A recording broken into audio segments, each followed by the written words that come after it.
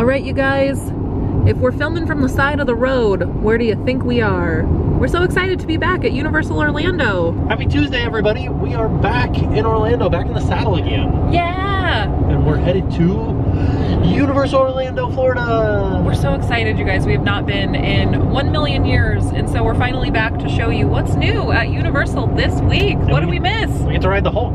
Yeah, I can't wait to ride the Hulk. We can't film on the Hulk, unfortunately, but we're gonna give you all of our thoughts. Here's a quick look at Sapphire Falls, which is now open, but they haven't finished doing any of the construction on the convention center portion of it, so there still is construction going on. If you look over here, all of these cranes, this is for the Cabana Bay edition that they're adding on a whole nother tower, but it's also for Volcano Bay, which is the water park. Oh, you can sort of see the... Here. There's no more trees here. Oh, what do they do with the trees? Oh, look, oh, there it is. Oh yeah. That's the front entrance right there that you see, that half dome thing. Oh. So there was just a super quick look at some of the construction outside of the park as you drive into the park. I don't know, we kind of show you that every time, but just kind of shows you that they are constantly adding new things and they're constantly building here at Universal, which is awesome, because new stuff is awesome, right?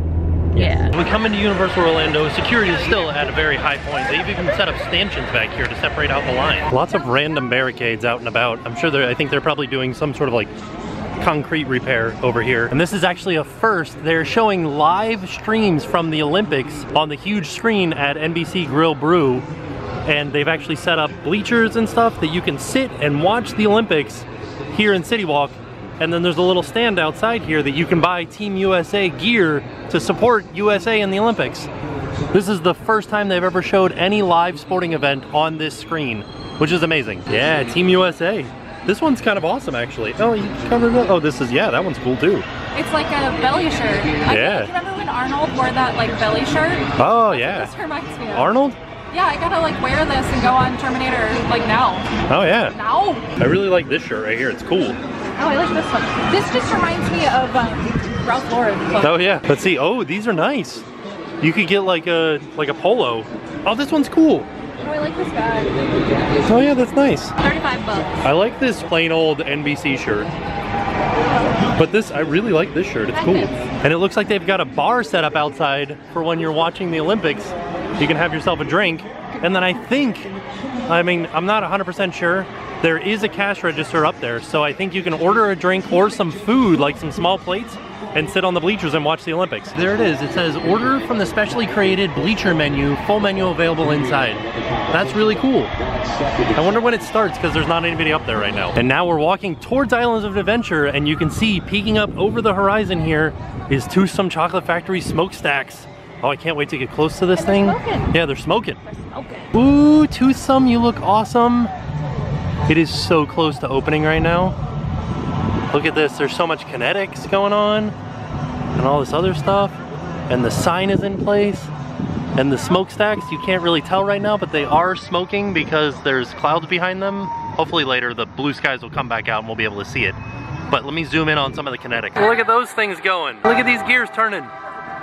Look, that person's going inside. Look at these spinny things going. There's the smoke coming out. I like all the swirly, like, landscaping. It's cool. Good news, there are team members, like wait staff inside, testing out the menu. I can see through the window somebody eating or drinking a milkshake.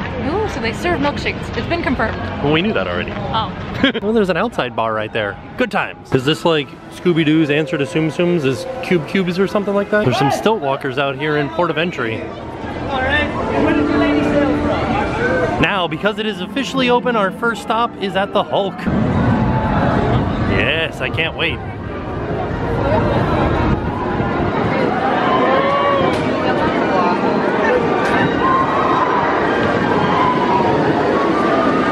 Oh, it looks so good. Sounds good with people yelling on it and everything. Oh my gosh, people go through a metal detector and there's like already stuff lost up here, like a set of keys, a pair of glasses right there, so like 5 pairs of sunglasses. That's crazy. You're supposed to put your stuff in the lockers. They're free lockers. Because people lose stuff all the time, we have to put all of our stuff in lockers. So we are gonna do that right now and go and ride the new Hulk, and then we'll give you guys our impressions when we come back out. Oh dang, it's been so long since we've been here. Look at the detail on the outside of the launch tube.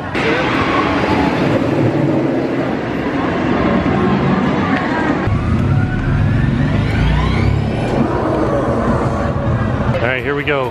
We're gonna get a locker right now. So to rent a locker, scan our ticket down below. Locker number 9, and it just popped open. So we just put all of our stuff in there and then close it, and then use our ticket to open it back up again. And there's a green light on each locker station telling you if there are lockers available. Check out this awesome Hulk shirt. It tells you everything that you need to know about the Hulk roller coaster. It reminds me of the shirts that we saw at Kings Island. Pretty cool. If you pass out easily, just know that there are 4 G's on this roller coaster. What's the most G's on a roller coaster? That's a good question. Now, we have officially ridden the new Hulk roller coaster, and we wanted to give you guys our impressions. It was awesome. It was the exact same. Nothing changed about the actual track itself. There's some cool new stuff in the launch tunnel. Yeah. I really liked it. It was just like new lighting, and then they had a new soundtrack, which was done by Patrick Stump of Fall Out Boy, and it was pretty cool. Yeah. Tim did mention that it wasn't very loud. It could have been louder. It really could have been louder. The ride itself was very quiet, actually. Yeah. Yeah. And you don't hear this on the ride. Did you hear that roar when they came out of the tunnel? You don't hear that at all when you're launching, so I missed that. Right. But it was a lot smoother.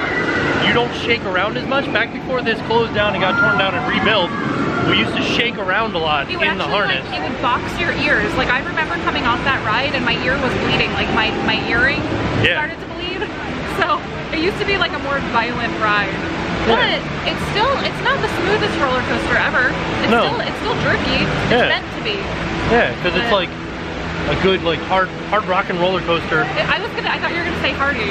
Yeah, good hardy like roller hardy, coaster. Yeah. But also the breakdown in the music after the brake run, perfect. It was a lot better. Like after the brake run, it's smoother, not as intense. There's a lot more going on. Like in the music at least, and I like that part a lot. I like that more than the first half. Yeah. The first half was fun to ride, not as fun to listen to. It feels different, but you like have these memories of it being the same. Yeah. That part's awesome. Yeah. So yeah, let's go see what else is new here at Universal Studios Florida. Yeah. Islands of Adventure. Since we're here in Islands of Adventure, we figured we would stop by Kong and see what the wait looks like. Maybe we can ride it if it's not too long of a wait. However, I think it's going to be. It's a 90-minute wait, so I think we're gonna skip this one. That's a bit long for us. Green Goblin's like running throughout the streets, just taking pictures with everyone. He's taking a baby. He's goblining a baby. That baby was so happy to see him. We headed back over to Hulk because we realized we didn't show you guys a close-up of the new statue now that we can see it all exposed. Look at them toes.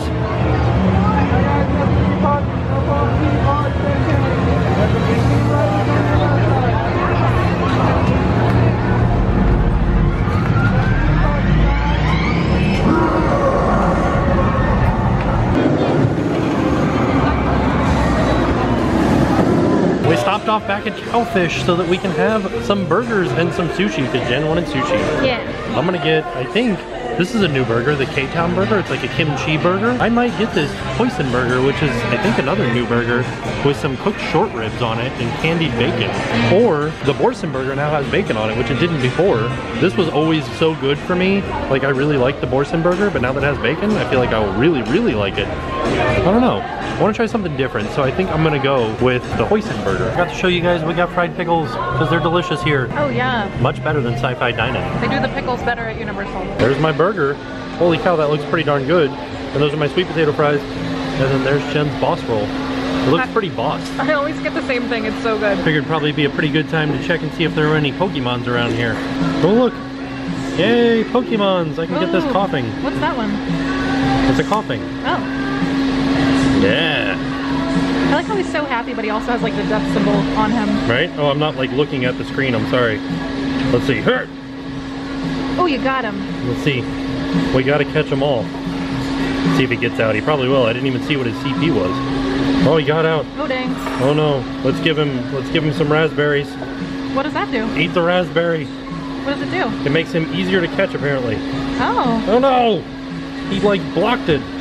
Stop doing that. Sorry, I got excited.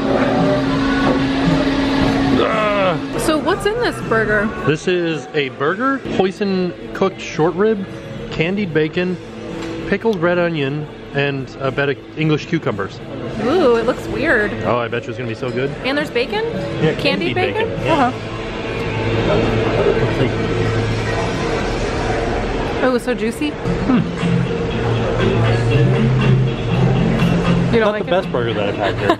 It's not terrible. So we just ate at Cowfish, which I don't know if you guys remember this, but we did, what did we do? It was in our Universal Top 3 video that we did, and we said that we like Cowfish, but that their service was not great. And I have to tell you that I am like literally eating my words right now. The service was really fast. The service was wonderful. Our server was Adam. He was so super nice. He did a fantastic job. Not that the other servers were not nice, but he was just like super nice. Yeah. And the food literally came out within, I would say, maybe 15 minutes. We ordered fried pickles and we couldn't finish them because our food came out. Yeah, it was great that the service improved. So I think now we would say that Cowfish is probably in our top 4. Yeah. I don't know what the other 3 are, but it's in the top 4. Yeah, so definitely go to Cowfish and maybe don't listen to us about the service because it really has improved. Yeah, as with any restaurant, I say go have your own experience. Like if the menu looks good, try it. I bet you it is good. Don't take our word for it. Yeah. We're just... It's in a book. And so with that, we're gonna end the video here and look forward tomorrow to more Universal goodness.